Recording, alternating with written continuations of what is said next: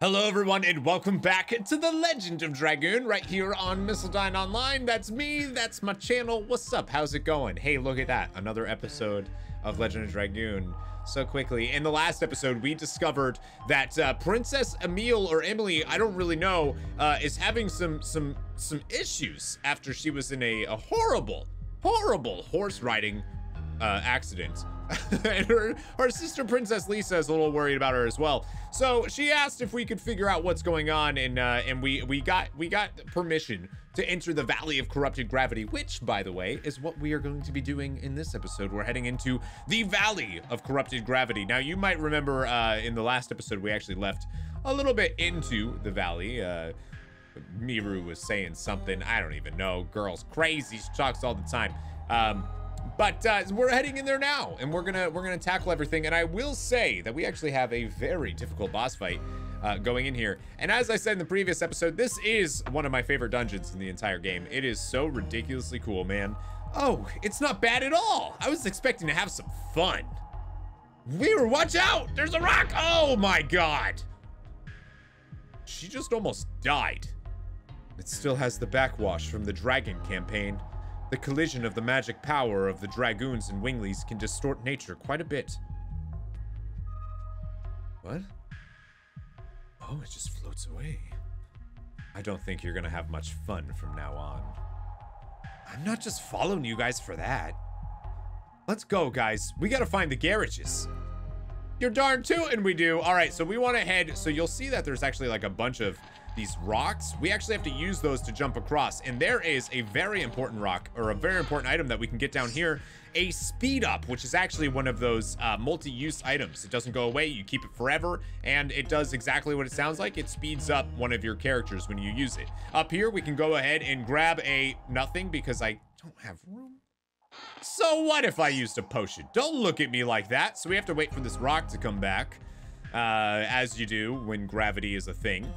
So we're chilling, we're waiting. How are you guys today? What's going on? Come on. Well, this is a good time to go over some of the enemies that we can find here. So let's go ahead and look at the first two that we run into, or first however many, I don't know. We are going to run into a little erupting chick. This is a wind elemental, well, it has 120 health, and we missed, so that stinks. It also, it should die fairly easily, but if it doesn't, it's gonna hurt you. So, you know, finish it off. It does have a chance of dropping a Mind Purifier, gives 32 experience and 15 gold when defeated. But you can see that we just got. There are 5 new enemies that we can actually discover here besides the boss. A rock, a spider urchin, an erupting chick, which we just found, a killer bird, and a dragonfly. All pretty simple enemies. Okay. Oh, we have to go down here. I'm a fool. I was waiting for the rock to come back. I'm so silly. So yeah, we want to run down there, come over, use that rock, and come up here. Now, something I do want to show you is that right up here is a dragonflies. These are the rock fireflies. I said dragonflies, but they're rock fireflies. Anyway, the point is, you can use those to just level up. You can do that. You can train, especially learning Hashel's Dragoon levels wouldn't be a bad idea, or maybe Miru, or potentially you'll want to get some additions learned. This is a good time to do it because you can heal for free. All right, so we have a new enemy that we haven't seen yet. These are the killer birds, which are dark type enemies. They have 140 health and die pretty easily. We shouldn't have to worry about them too much, unless of course you mess up your additions with Hashel. Let's go ahead and just finish off this erupting chick real quick.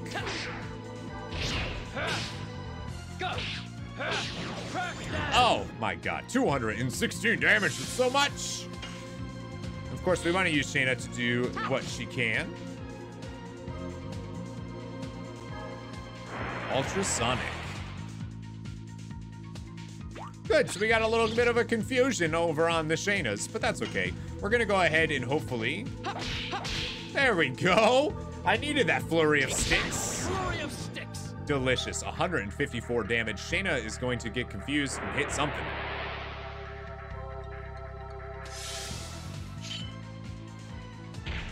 like herself. You gots to love it. You gots to love it. Now, what does stink at this point of the game is that our little boy Dart here, he is capped out on additions. Like, I literally can't do anything else with him right now. He can't learn anymore. It's too bad. Makes me sad. 104 experience from defeating those 3 enemies. Not bad. The killer bird can drop a panic bell. Not a huge deal, but it is something that it can drop. So I'm going to go ahead and use these real quick again. And then what the real way that we want to head here, I'm not going to train or anything because I can do that off you. It's fine. We're going to head up here and we're going to go through this, into this rock tree looking thing. This is definitely a tree. So we want to come over here and we can actually jump on top. We want to wait for these stones to come over here. Now, here's the big gimmick with this area. You actually can sit and wait on a rock if you want, which is what we're going to do. Ah, 2 new enemies that I randomly got into an encounter with. This is the spider urchin and the rock. The rock has 220 health. The spider urchin has 100 health, but a ton of defense. So we're going to focus this rock real quick. 220 health on that. So quite a bit. Just make sure that we take him out. Oh my God, I always mess up. Flurry of sticks. Hatchel's additions are very, very difficult. At least for me, I have a hard time with them. The reason why we want to focus the rock is because it has this AoE spell here that it will use on us. We don't really want to be hit by that too much because it's just kind of annoying. And it's defeated, so we don't have to worry about that anymore. Nice job. 23 damage. Wow. Exquisite stuff. I always get it on the second one. Oh, shucks. That's all right. Even though we need to work on his additions, it's still fine to be able to defeat those enemies and then move on with your life. You know what I mean? 84 experience. Not bad. Not going to get us a level, but not bad. So I went the wrong way here, and I tried to go onto this right island over here. We don't actually want to do that. I was thinking that we could use that other rock that's above us to jump, but we can't yet. That's actually just a way that we get back. So we just want to stay on the rock. And we want to jump over here, and we can jump on. Oh, come on! This is going to be a theme of this area. So we'll jump on this one. Then we'll go on here. Jump on this. Jump here. Wait for the rock to come down to us.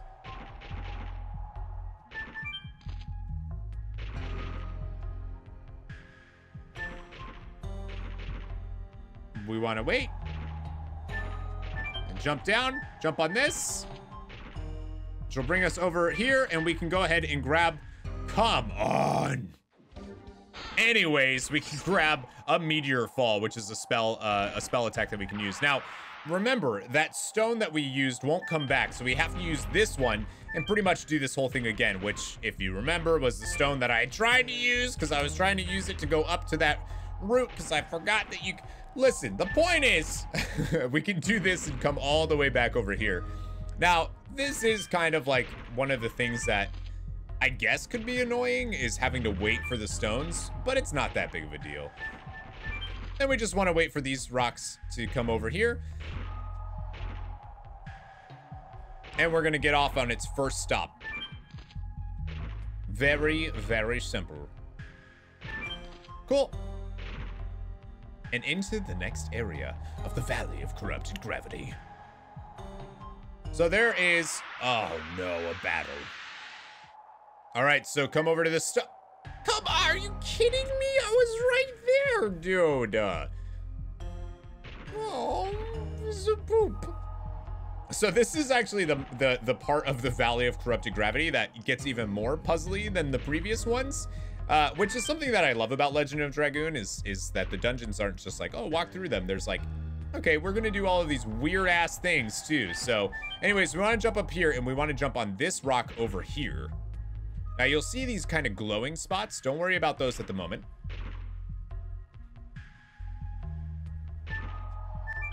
There we go. We want to jump on that. This one. to this, which is going to bring us all the way up here.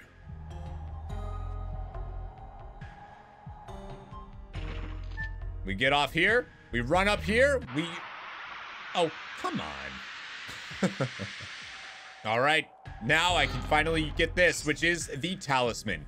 Now, the talisman is actually super useful because it's an accessory that will defend against instant KOs. You cannot be instant KO'd if you have a talisman equipped. So this is a wonderful time to actually have one. So just want to point that out, something to consider equipping.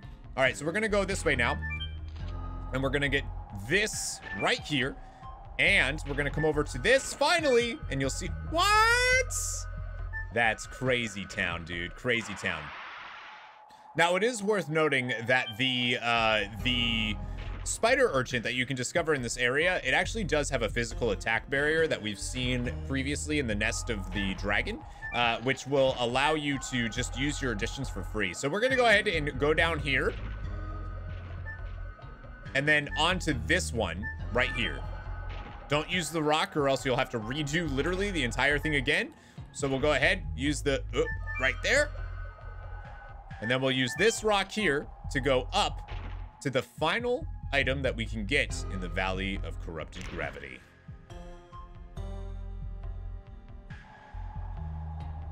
You'll see this one will take us on the same map as the where the talisman was, but a little bit different of an item. Oh no. What a welcome we got. Oh, look. What is that? I took the wrong rock! Virage. Virage. Huh? What the heck is that?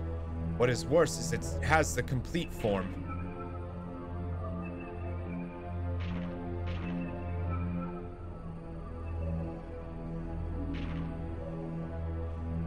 Guys, I'm asking you what that is.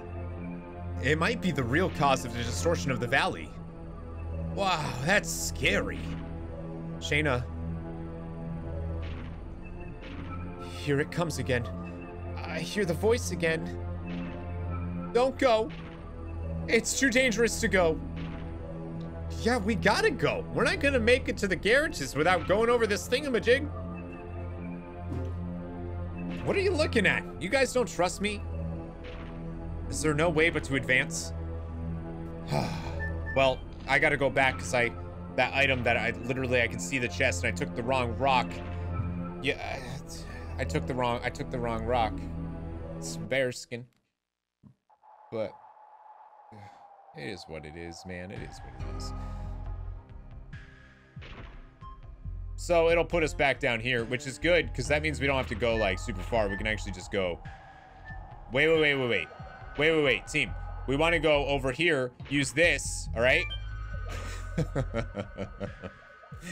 It's confusing. And use this. Come on!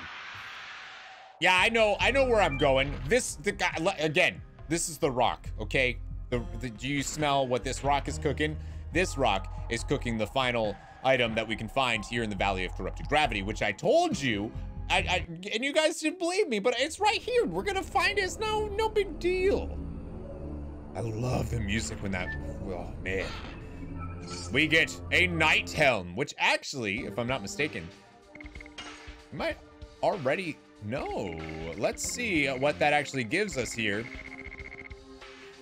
When magically attacked, SP is accumulated, but it makes our magic defense go down, but our defense and magic attack go up. I'm gonna say let's equip it. Also, the more SP, the better, you know what I'm saying? All right, now we can go, listen, now we can go do the thing we did before.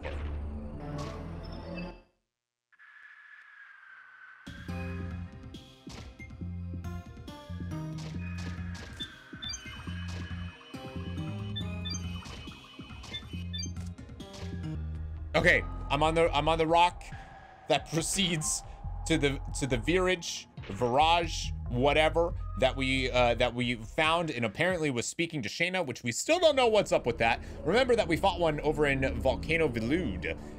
There was one that we battled there.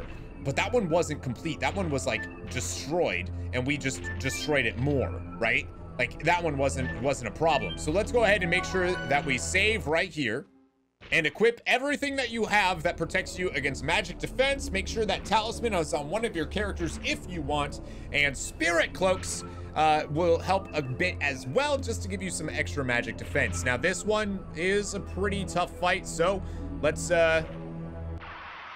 see what happens here. So we come over here, we use this rock, this will carry us over here to this side.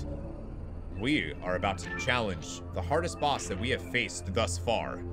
I can't let you go. If we advance, we'll have to fight again. Hey, nothing can be done without meeting the garages, right? What about Lynn, Dart's memento, and this Lloyd that you're looking for? Worrying won't help. Besides, it might not start to move this time. Oh, it's starting to move this time. Everyone run! Nope. We have to fight the complete form of one of the Wingley's ancient weapons that was used against the Dragoons themselves in the War of the Wingley, the campaign. Wow, look at this thing. It looks like a rabbit. Like a very weird morphed rabbit. So we're actually gonna go ahead and right off the bat, we're gonna use Shana to attack the head. That's all we're doing here, just the head of the Virage. And we're gonna hopefully be able to get some points here. Oh, I screwed up pretty hard. 226 damage though, not bad at all. Dart is going to use his turn using the speed up that we just got. We're gonna use that on Shana so that she can keep doing those magic attacks. This, my friends, is why Shana is still in our party, if you were wondering why. And of course, she gets to attack again because she's so fast, and she's gonna go ahead and she's gonna hit him with another translite. Since we have so many of them, I think we'll be okay.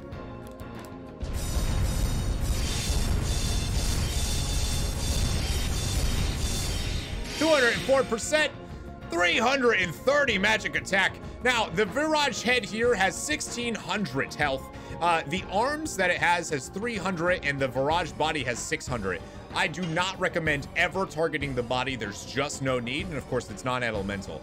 The arms, though, you could defeat if you are having an issue with them. The right arm will use a magic attack that will attack everybody in the party, and the left arm uses the can't combat attacks, which can actually really suck if you don't have a talisman or anything like that, or even a way to resurrect, which potentially you might not have, and that could really screw your day up. So I'm actually going to use the material shield over here on Shana. That's going to make sure that she can't be hit by his can't combat at all. So she'll be able to make it no matter what. So she got 3 turns. He's just sitting there looking pretty. We'll go ahead and use another translite on the Virage head.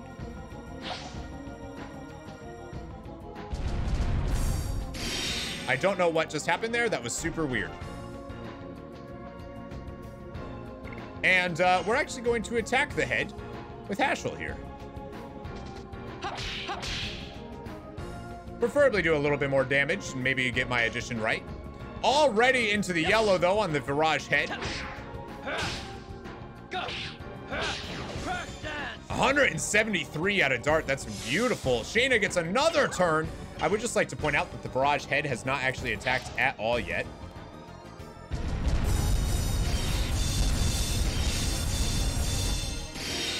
%, 255 damage. Not the greatest, but still pretty decent. Already in the red. Yeah, that's what I'm talking about, Hashel. Flurry of sticks. Thank you for getting that flurry of sticks. Not fairy of sticks, flurry of sticks. Let's go ahead and use another translite on the head. This might be our final one. Something's going on with my magic attacks, though. It's being a little weird.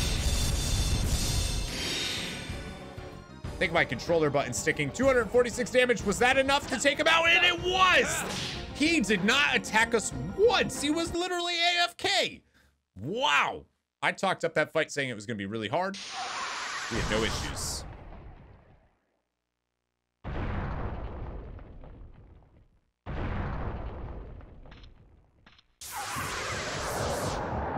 Oh, this isn't good. Shana, no! Shana!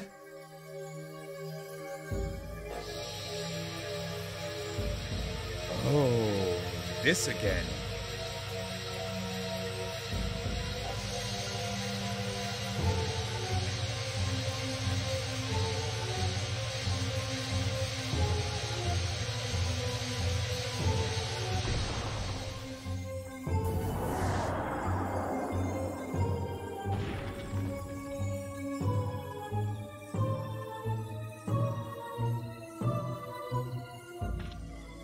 Shana, what on earth are you to Virage? I don't know. I don't know anything. There is no more Virage. Dart.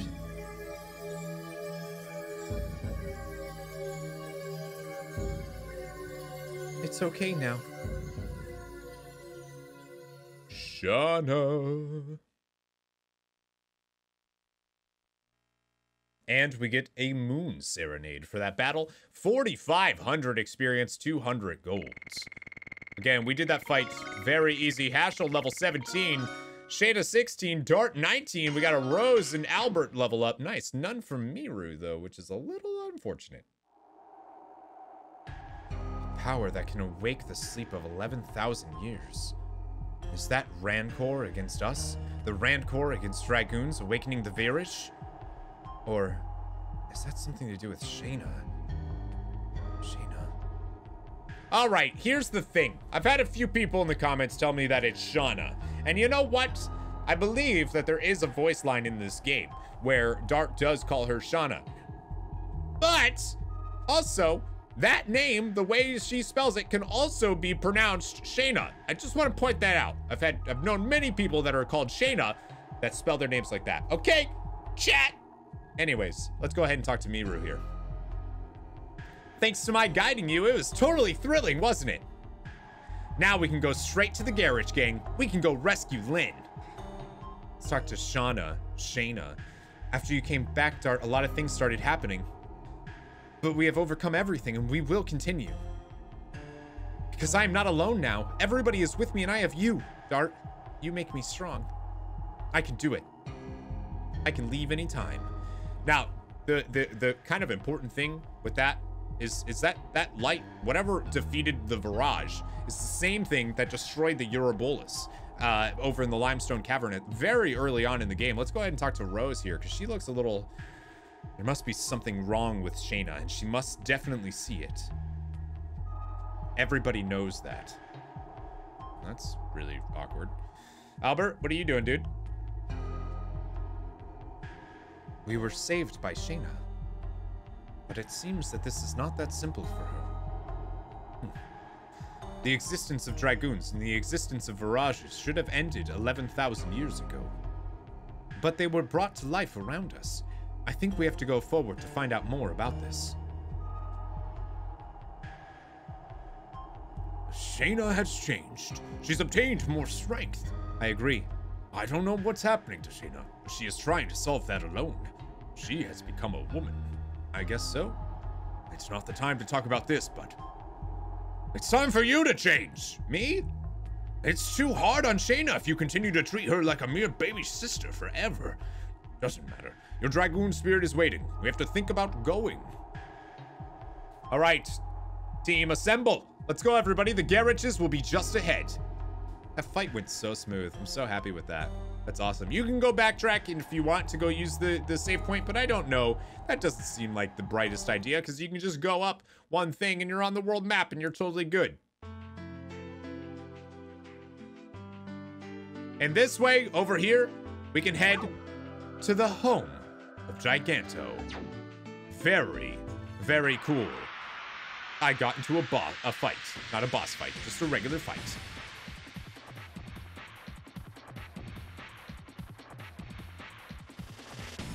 This is the enemy I was going to tell you guys about. This is the Bluebird. It will run away all the time. Anyways, if you are able to challenge it, just like any of the unique monsters, you have to do what we've been doing. If you defeat it, you get 1,000 experience for defeating that bird, which is a lot of experience in this game. You only get about 5 gold, but still, 1,000 experience makes it a very, very good enemy to farm. It is so, so good. But the chances of encountering one, actually in this area, I believe it's about 50-50 chance of encountering a bluebird, if I'm not mistaken. The chance of them running away as soon as you encounter them is very, very high. So let's actually see if one does show up here. Shana's going to be our designated attacker if one does show up and doesn't run away. So let's find out. Does she? Oh, good. It didn't run away. When it attacks, it will do 10% of your health every single time. So we're actually going to go ahead and use our dear Haschel here, who is going to use the magic 6 stone so that we have 3 turns against Bluebird. And we're just going to hope that we can defeat it. If we can't, no big deal. If we can, awesome. Can't move. Nice. We're going to go ahead and use Shana here to attack. Remember, it has 5 health, so we need to attack it 5 times. Dart is actually going to use speed up on Shana just to get her to attack just a few more times. Potentially. Now, he's only got 1 of his can't move. That was 2.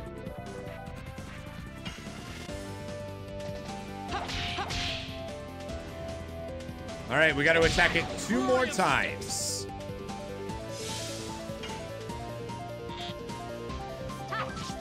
Ah, we missed.